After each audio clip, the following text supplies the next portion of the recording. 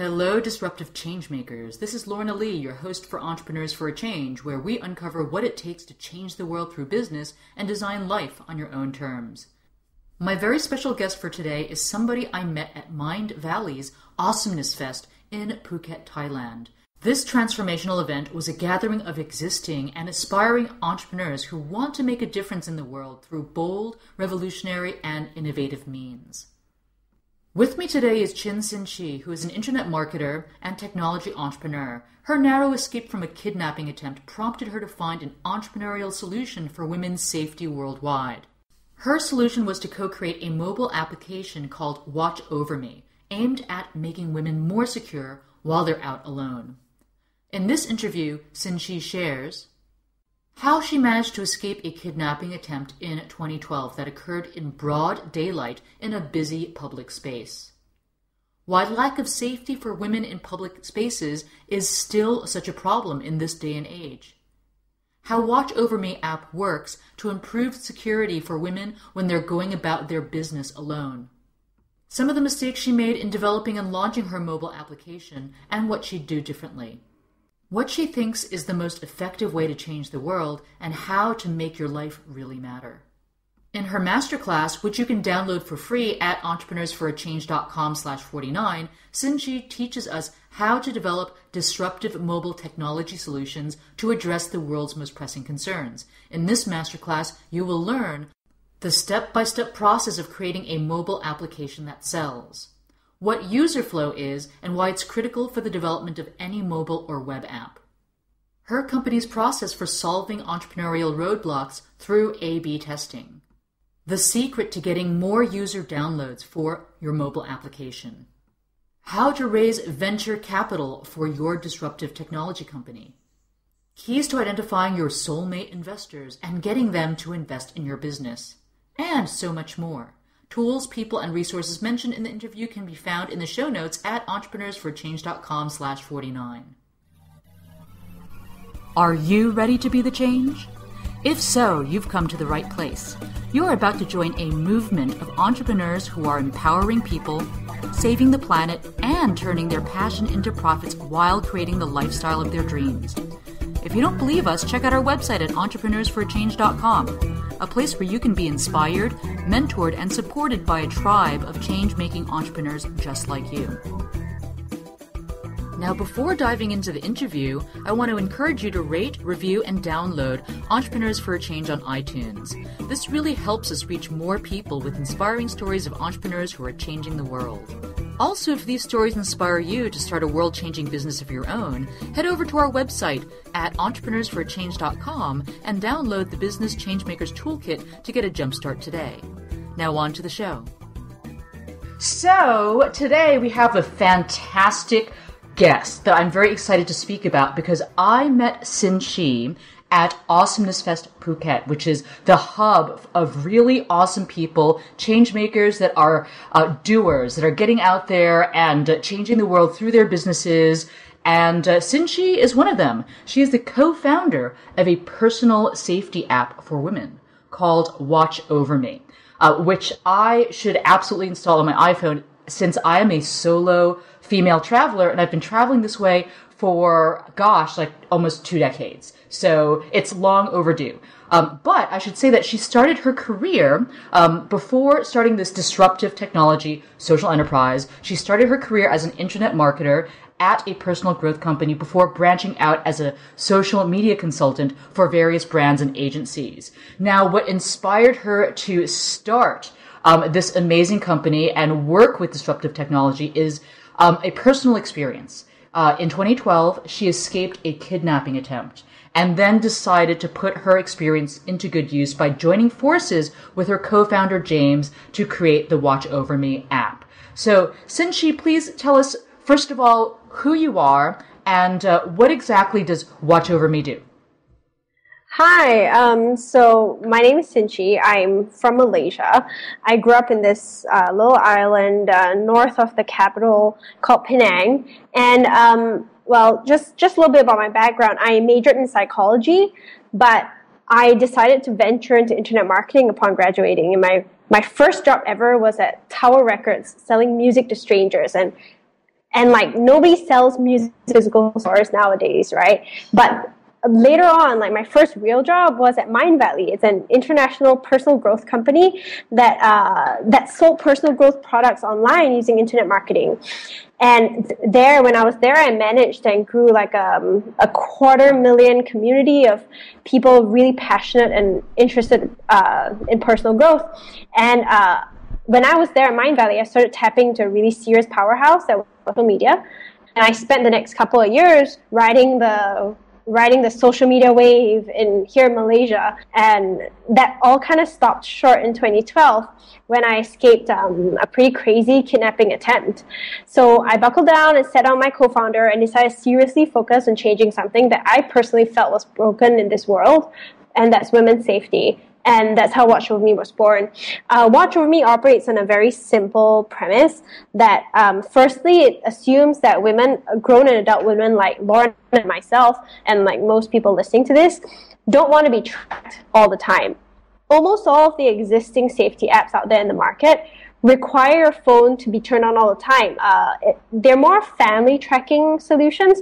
So if like you have a kid and you want to know where your 13-year-old's going, you just insist the phone's turned on. But as an adult woman, Lorna, I'm sure you don't want to be tracked all the time by your parents or your boyfriend or whoever, right? Or the NSA, God, you know.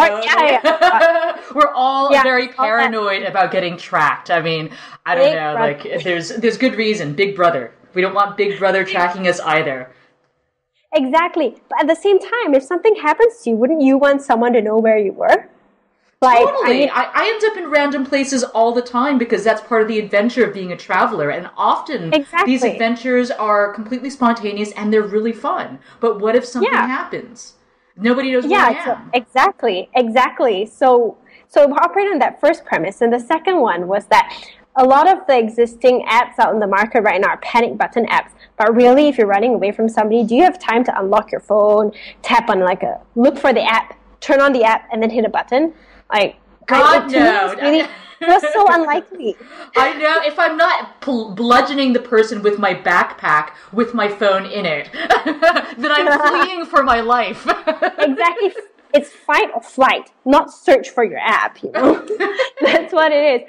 So we thought we wanted to make it as automatic as possible. So Watch Over Me is very simple. If let's say, Lorna, if you're going to go for a run around Chiang Mai, like a 30-minute run, you would basically turn on the app and say 30 minutes. Watch Over Me for 30 minutes, and just turn on your music, put the app in your pocket, the phone in your pocket, whatever, and just go for your run. At the 28th minute, it'll say, hey, is everything okay? And it'll keep pinging you repeatedly until the 30th minute. And if after repeated alerts pings, you still don't respond and say, hey, I'm safe, or I need 10 more minutes, what it'll do is it'll send out an emergency alert to your emergency contact list. That could be your mom, your dog, your dad, your brother, whatever, whoever you choose, right? And then they would be able to see where you were at point A, where you are right now, and your location until your phone runs out of battery, or until you actually say I'm safe.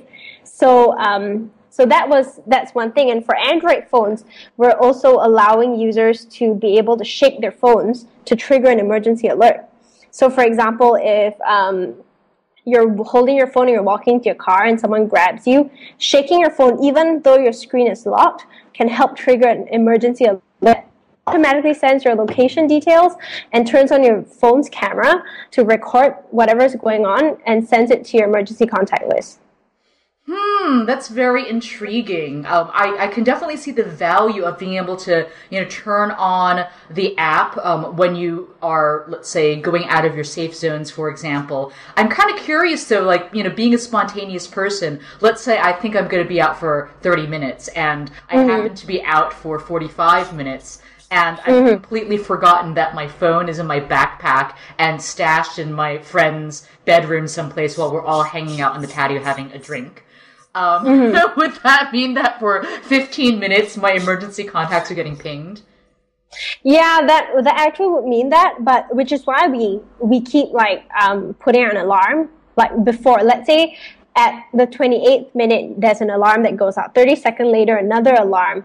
it just continues ringing until you actually say, I'm safe. And then after 30 minutes, if it doesn't ring anymore, like, it just assumes that, okay, something's going on, so you turn it off. Mm-hmm. But the use case I've seen so far is most women use it while they're walking home from work. You get what I mean? Yes, or totally. Like and these things usually have a destination and have an end time. Or women typically use it when they're feel slightly insecure about their safety. So let's say I'm walking home from work and this alleyway is pretty damn dark. I turn this on and I hold on to it. I'm aware. The moment you turn it on, it automatically flips on your awareness switch. That's what I feel Watch Over Me does. Yeah, I would say that this one scenario is something that I've been in a lot, that I'm always, so I could see certainly using Watch Over Me app doing. Every time I arrive in a new country and I have to take a taxi to my hotel or my friend's destination, and I'm arriving at night, sometimes you have no, control over when the flights arrive in. So if I'm coming into, Rio de Janeiro at nighttime and I have to get to my hostel across the city, at that point, I would most certainly turn on Watch Over Me app. Or, in a lot of places where, there's frequent taxi crime, where the taxis will, steal your stuff, basically. You could be mugged by your taxi driver. So it's the same thing here. Yeah, great. What I think would be a very cool add-on, too? And this is something that I would totally use, because there's some things that I always have on me. So if I had something like a Tile app, Tile, those GPS things.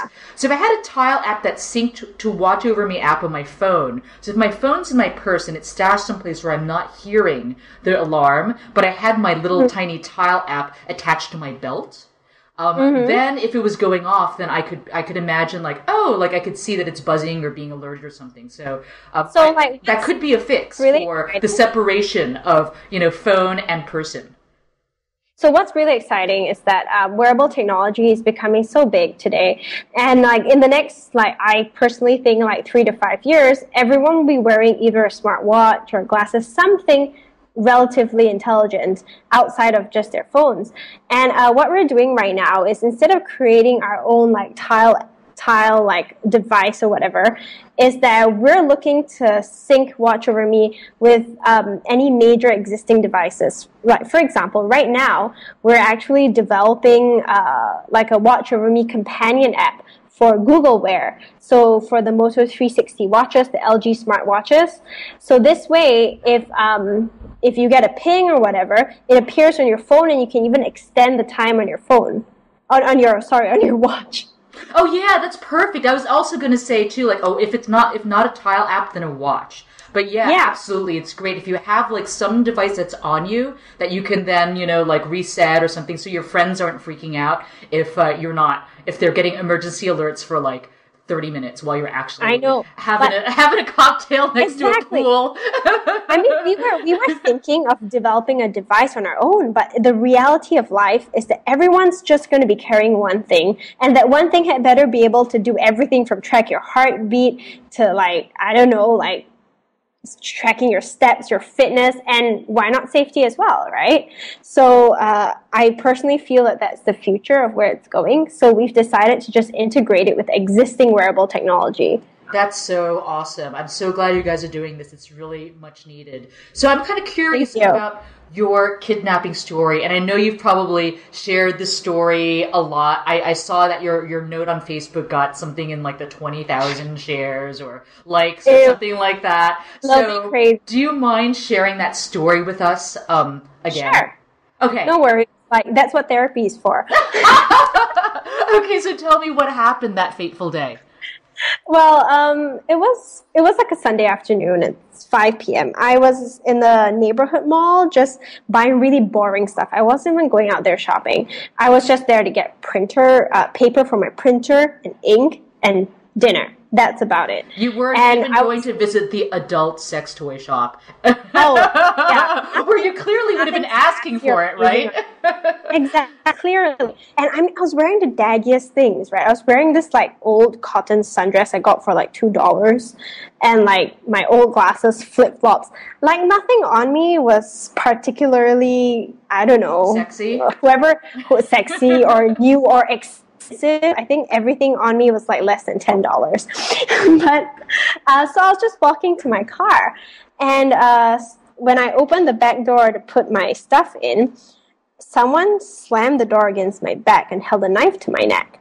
Well, initially I thought it was a really, really bad joke, right? Because you got one of those dumb friends sometimes to do shit like that.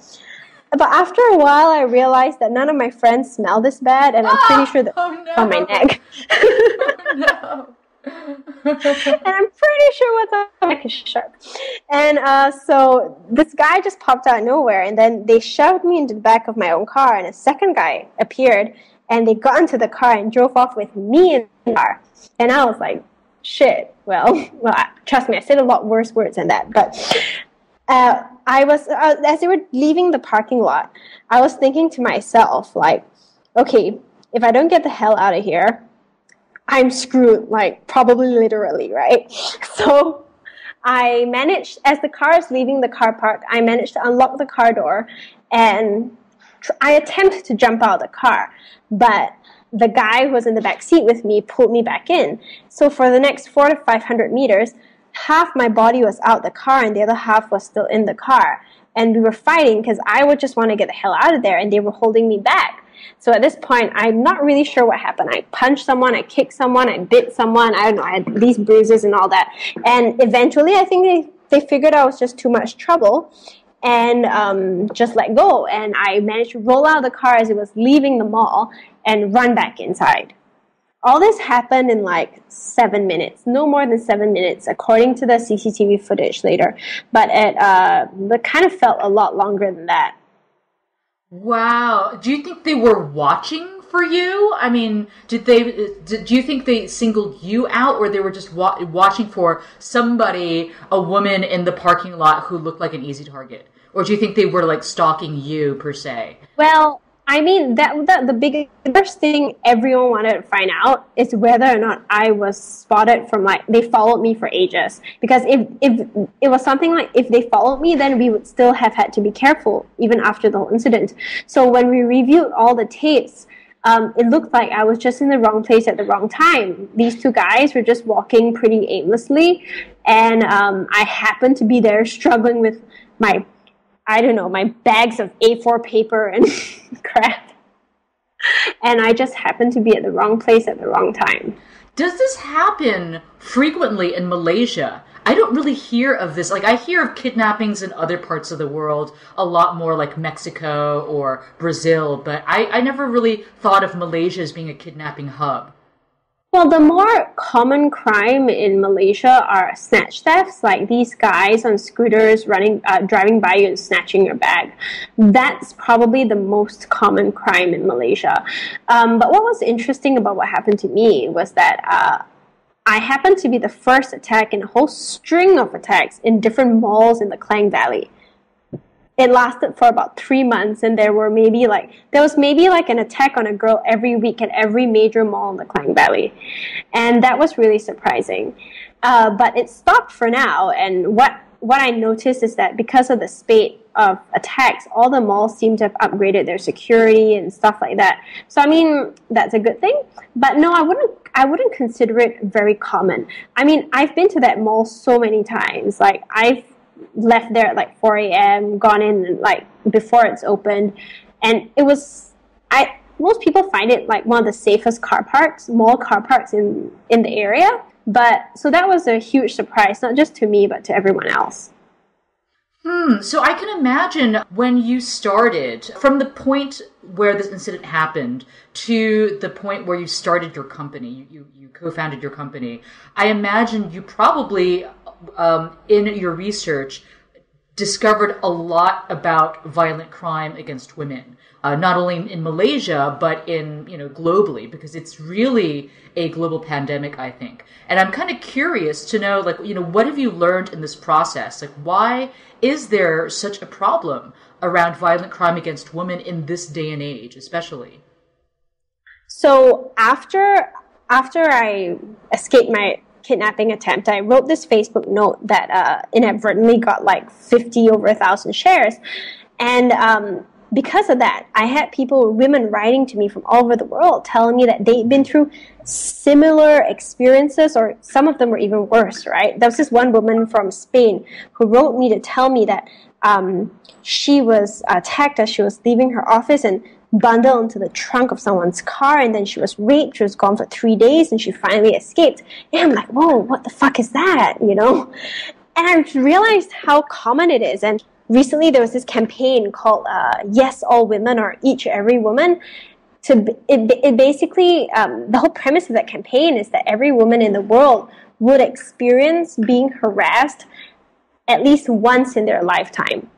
Yeah, I mean, it's so normal. Like, you just have to, it's horrible, but like, I had to grow up to ignore it.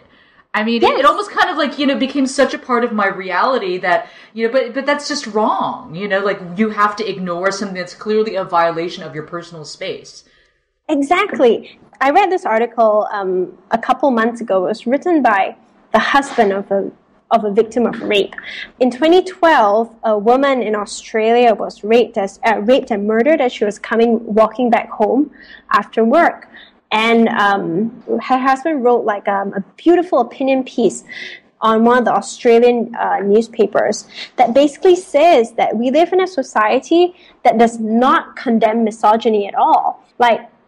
We listen to music that allows for rape jokes. When someone hoots you on the street, yells at you from the street, like, hey, pretty lady or whatever, we're expected to think it's normal.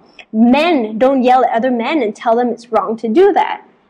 So we're living in a society that does not give any negative feedback to these people.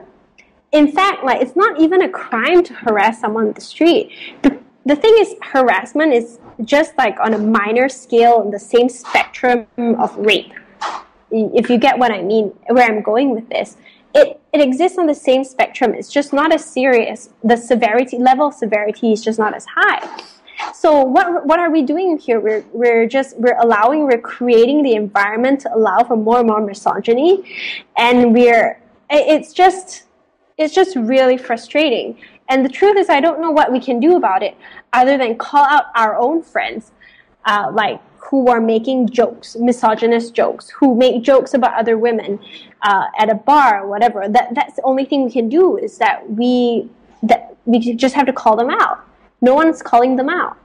Yeah, I had this moment where I was at some kind of tech networking event, and I'm sitting down at a table with, some folks, and this young guy slides up to us and sits down. He's like, I grabbed 5 butts in this bar. And I looked at him, I was like, what the hell is wrong with you? And he looked at me as a deer caught in the headlights of a car. Why would I even say such a thing? But I'm like, why would you even do such a thing and then brag about it to your friend? I mean, what is wrong with you? But then it doesn't really occur to the person that there's something really wrong with that. And what I learned about from the Yes, All Women campaign that kind of went viral on Twitter was the fact that, why is it that we teach our daughters, oh, don't go out and get, dressed up like that. You're asking for trouble. When we don't teach our sons, don't rape. So we teach our girls, don't wear a short skirt because you're asking to be raped, but we don't tell our sons raping is bad and you really shouldn't do it.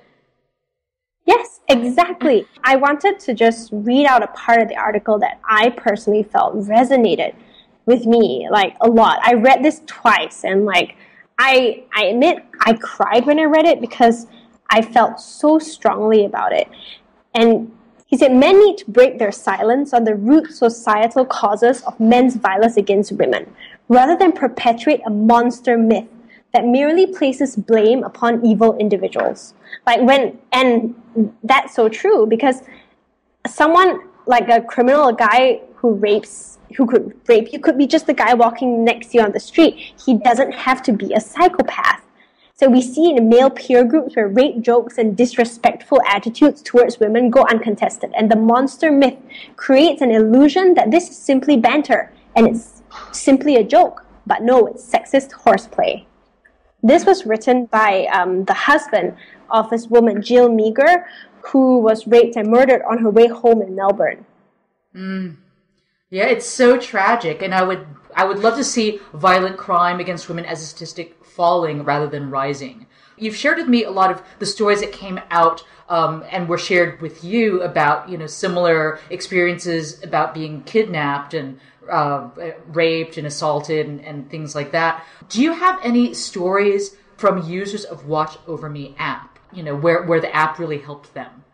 Someone left a review on our app store last year to say that, thank you for making this app, because I was walking home one night and a guy came up to me with a knife and yelled, "Give me all your stuff." So I shook my phone. I told you we have this feature called the shake to trigger an emergency, where you can just shake your phone. So I shook my phone and it turned on like the alarm, it turned on the camera with the light, and it just yelled, my mom now, the police have your face, everyone knows who you are, and he ran away. So thank you. Oh my God, yes. That was the review she left on the App Store. And I mean, I would have missed it, because usually you don't hear the good stories, And so I was really grateful. I've been trying to reach out to this woman, but I haven't been able to find her. So if you're listening to this, I'm really grateful I read that review. Yeah, I would say that probably for every person that takes the extra step to make a positive review or to actually share their story, there's dozens more people where the app has been really helpful to them, but they just hadn't taken that extra step to get onto iTunes and say something or reach out to your company. But just one person's safety is enough, in my opinion. Exactly.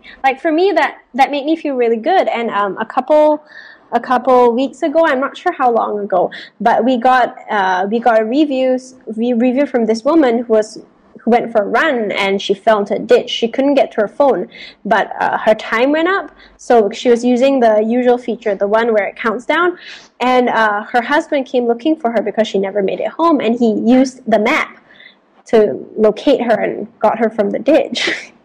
So that was really, really nice.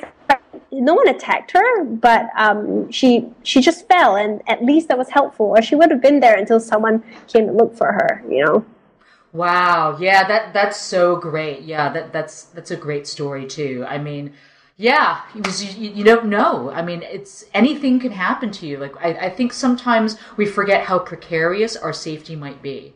And exactly. And it just takes one incident where you realize, oh my God, if I don't have the appropriate safety network in place, nobody might know what's happening to me. There's nobody that could help me. So it's really great that that we have this tool on the market. I can't wait to dive more into your masterclass, where you're going to go into the process of how you exactly were able to create a technology solution to a major problem. But I do want to touch upon your entrepreneurial journey around finding or developing a solution. So what was the moment where you realized from this experience that you needed to go ahead and come up with a tangible solution? And then if you could explain, how long that process was for you as well. And we'll get into the nitty-gritty details of exactly how to do it step by step in your masterclass. But I'd love to just kind of bridge that gap between experience and entrepreneurial inspiration. Sure. Well, honestly, I took a sabbatical after the whole attack. I canceled all my freelance and consulting projects, and I kind of just holed up somewhere, just getting to know myself again, right? And finding my equilibrium. And a couple months after that, I was hanging out with a friend of mine. His name is Wuhan. And I was telling Wuhan how it's ridiculous that we depend on our phones or on technology for so many things in our life, from fitness to remembering where our next appointments are, to navigating. But technology, in terms of safety, technology hasn't really broken through that whole area yet. And he was like, maybe you could do something about it. You should go meet that guy, James, who turned out later to be my co-founder, and see what you can do about it. So James, my co-founder, he had in his spare time created what was back then the bare bones technology of what Watch Over Me is today. His story was he lost contact with his sister for about 3 days. And just as his parents were about to fly out to Australia to go look for her, his sister called. It turned out she was in a car accident and was unconscious. So she couldn't alert anyone. She was driven to a hospital, but nobody knew who she was. Her housemates didn't know where she was. So she just couldn't find a way to reach her family. And so he built the bare bones technology to what Watch Over Me is today, except that he didn't really know what to do with it. So when we sat down and got together and talked about it, I realized that I can't code, right? Like, I don't understand code at all. But what I can do is I can do marketing, and what I can do is I can figure out good branding for whatever product. So I was like, okay, let's work together and let's just put this out as Watch Over Me and see how it does, right? And we got like 150,000 users then after a year on the market. And midway through last year, we buckled down and said, let's double down on this. Clearly, a lot of people want this. Clearly, it's solving some people's problems. So let's figure out a way to make this even bigger and even better. And then we raised funds. So the truth is, there was no cut and dry, like, oh my God, I'm going to build this product from scratch because this incident like woke me up. It was more like, let's put this out there and see how it does. And then like, oh wow, not bad. Let's double down. Should we double down or should we not double down? I feel like at every challenge we face, every hurdle, there's always the question whether or not we want to double down on this. And what do you mean by double down? What do you mean? Like basically saying, okay, let's all right, no, this is getting hard. Let's move forward or like give up. I think any entrepreneur faces that at every step of the way. And entrepreneurship to me is just pushing forward every time you face that difficulty, whatever. That's a tricky one because I've also found too, it's a very precarious and delicate balance between knowing when to persevere and knowing when to fail quickly.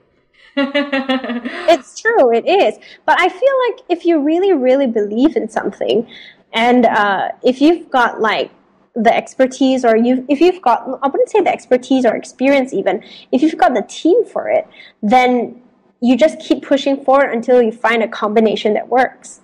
Sometimes that's just really it. And for us, like, Watch Over Me as its current iteration has been great. But earlier this year, I was in San Francisco attending a class, and when I realized that women only use our app periodically, and when do they use our app? When they don't feel safe, as I mentioned earlier. And then it made me wonder, when don't women feel safe? So asking around, realized, the street's a little bit dark. Oh, I heard my friend said someone got mugged here. Or I know someone who got mugged here. Or I read in the paper someone got mugged here. But all this like doesn't give you, that's not the accurate picture of whether a place is secure. So this year, what we're doing with Watch Over Me is that we're also integrating crime data into the app, so that Watch Over Me can tell you whether or not the street you're on is safe or not. Like we've been, so the entire journey is just like little changes and little improvisations on the way.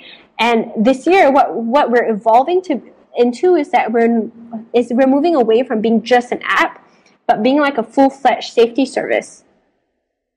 I think that's huge, especially integrating the neighborhood data, because I know from being in Rio de Janeiro that there were some blocks within my neighborhood where you simply could not be out after dark. It could be 6 p.m., but it was dark, and you really needed to not be on that 2-block stretch of, the street in that neighborhood where just around the corner it was fine.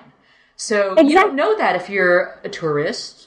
You don't know that if you're a visitor or not from there or just moving into town or sometimes you don't even know if you have to, you might find yourself in a situation where you're like, oh, I'm in this part of town and I have to walk over to get to this other part of town. And exactly. And sometimes it's not even about that. Sometimes we aren't too aware in every city because by the time the police say that, hey, this place is dangerous, maybe 20 people got mugged already, but can you stop it at the second person, the third person? These things usually happen in patterns, So can we figure that out before it happens? Before 50 people get mugged and the police say, okay, it's dangerous, stay away. So for us, that's what we're hoping to do. And at the same time, there are so many people who don't report muggings or molestations. Why? Because they don't want to go through the hassle of going to the police station. If you're in Asia, nobody really trusts the police anyway. But what do? People post them on Twitter or Facebook. They say, oh, my God, I got my bag snatched today.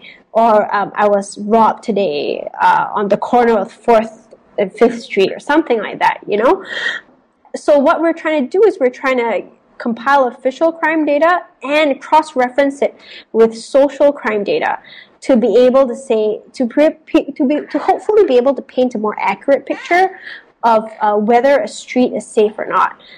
Put it very simply, what we want to do is to basically add a safety rating to streets in cities. That's about it. I love that approach. It reminds me of a crowdsourcing platform called Ushahidi, which is used for crisis mapping. So it's really cool. It integrates with Google Maps, and it allows users to upload data using Twitter or their mobile phones around a number of different topics. So it's been used to map political violence in, yes. I think it was in Nigeria or some other African country. It's also, used for crime as well. So I think it's fantastic, this idea of crowdsourcing data, but then also being able to cross-reference it with official sources. I think those two features would make it really strong, would make the information really strong. Exactly. And I mean, no one really has done it very well for crime yet, and certainly not in the aspect of safety. You've got people who map this data and then sell it back to the police, but what about the average user? What about the average woman on the street? I would like to know if the street I'm living on or 2 streets down, the way I walk to work every day, I'd like to know if 2 women got mugged on this route.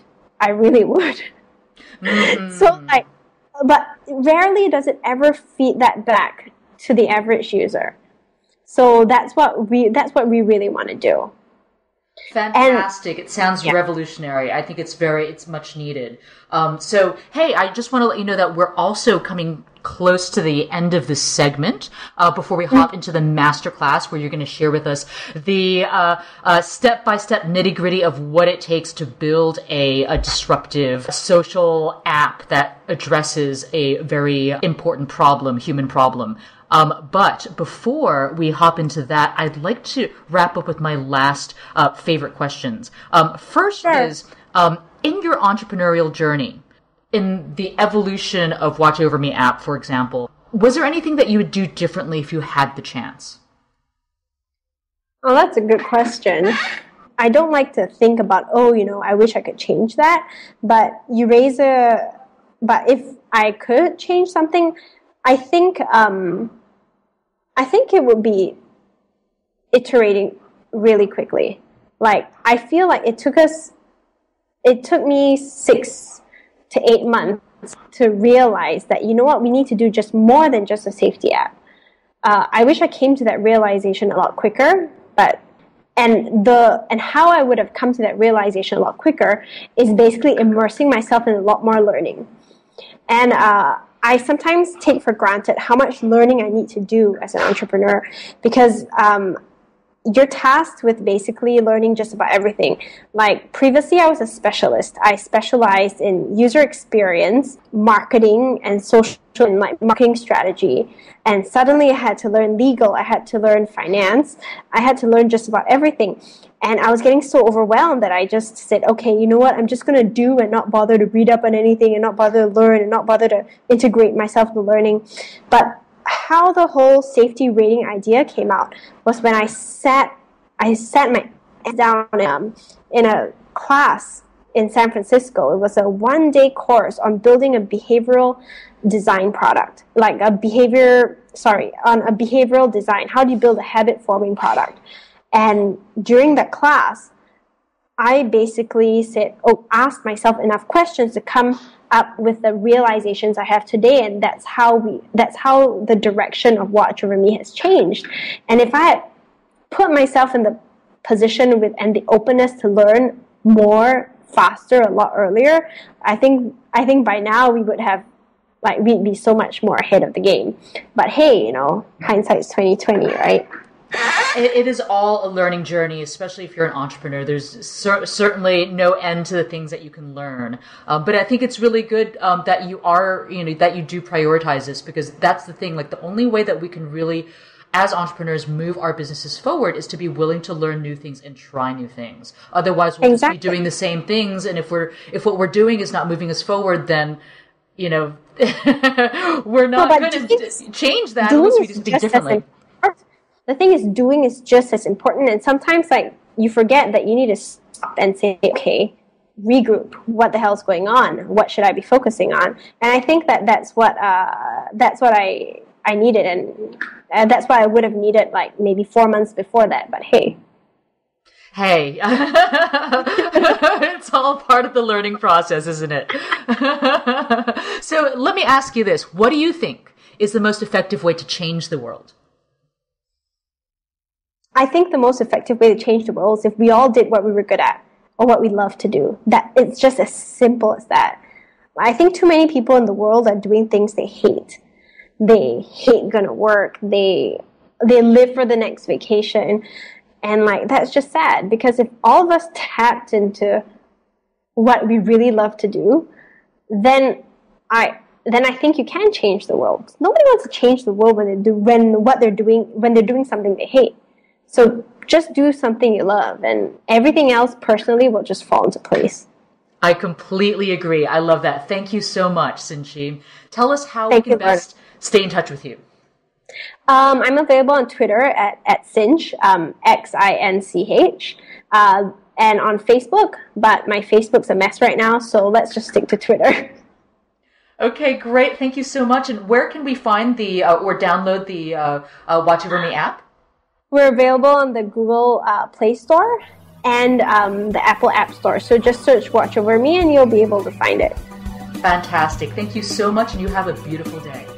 Thank you for having me. Thanks, folks, for listening to the Entrepreneurs for a Change podcast. If you enjoyed this episode, please help us reach more people with inspiring stories like this one by giving us a 5-star rating in iTunes. If this podcast inspires you to join the movement of change-making entrepreneurs, we'd love to give you a jumpstart with our free Business Changemakers Toolkit, which you can download at www.entrepreneursforachange.com/join. If you have a changemaker in mind you'd love for us to interview, go to entrepreneursforachange.com/suggest and tell us who and why. Finally, feel free to stop by facebook.com/entrepreneursforachange to share your thoughts and say hello.